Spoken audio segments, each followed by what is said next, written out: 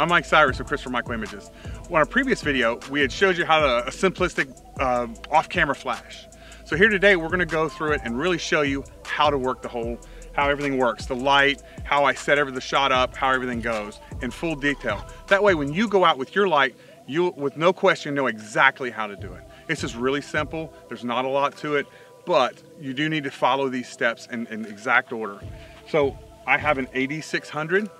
With a newer stand, about 50 bucks.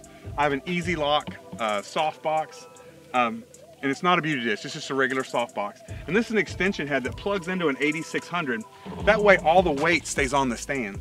With all the weight on the stand, this thing isn't going to blow over. It stays really solid. I don't need anyone to hold the light for me. It's going to stay real solid and key. So I have a trigger. On this trigger, it sends a wireless signal to that and fires it. It's real simple. So you zoomed in on there? Okay, so on here, I highlight my light. I can turn it all the way up to full power, or I can go, that's 1:1, it's a fraction. I can go to 1:256, it's very little light. So depending on how much light I need, like right now we're at golden hour, the sun is setting real well. So I can run it down really, really low and use very little light, and that's all she'll need to fill her in. So here today, so how I do it is, I turn my flash off.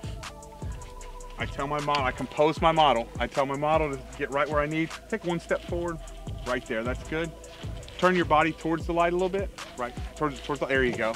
So I now, once I've got her set, I've got her composed, I now turn the flash off, okay? I take a shot, and the only thing I care about is the background. My background's still a little light, or a little dark, I mean, let me lighten it up a pinch. Okay, so I'm at 1/800 of a second. I'm at ISO 100 at 1.8. So now I've got the shot, my background is perfect. I now turn my flash on. So now I turn my flash on, I take a shot.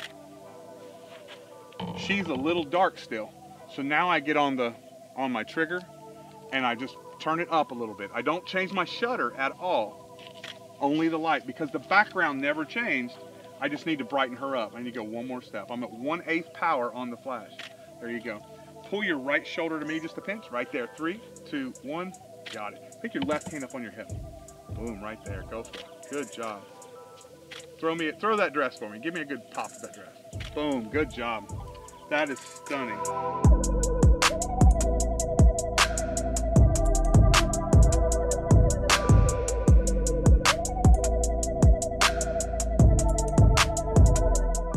Okay, so we're going to explain the power on the flash.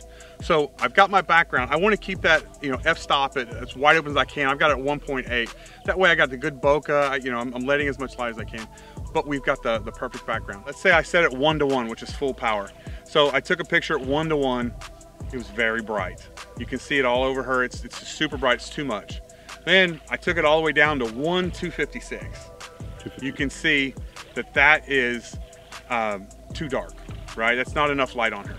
So if I took the power to 1/8 power, which is somewhat in the middle, it's a good enough light, it hit her and it hit very even and it's smooth lighting.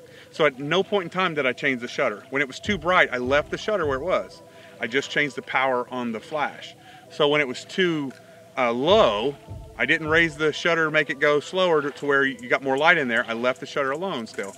At that point when it was too low, I raised the power. So once you set for the background, you no longer mess with the shutter. I can't say it enough, you don't mess with the shutter. At that point, you just use the light.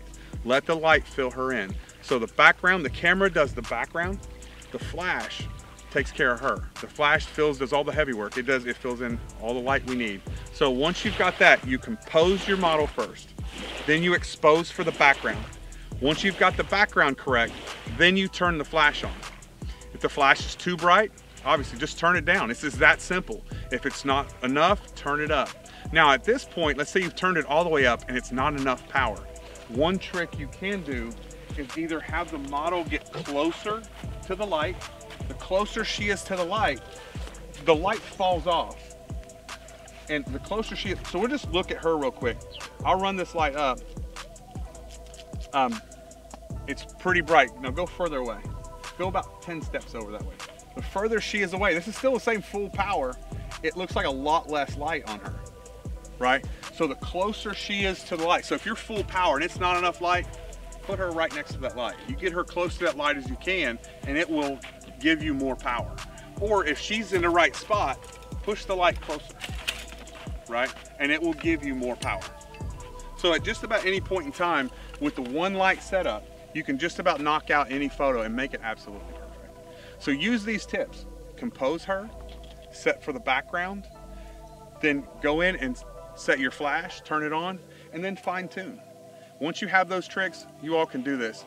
Hey, we do a great job with just one light. Two lights obviously better, right? You can fill in shadows and make things better. But with one light, you all can be professional and do everything right. Hey, Christopher Michael Images, I'm Mike Cyrus, Chris Marshall behind the camera. Y'all have any questions, you have anything, please hit us up. You got any comments, you love us, you hate us, tell us. We want to hear it. We want to hear from you. If there's anything you don't like, do like, we're going to go in and do these videos for you. So these are for you. Thank you. Like and subscribe. See you on the next video.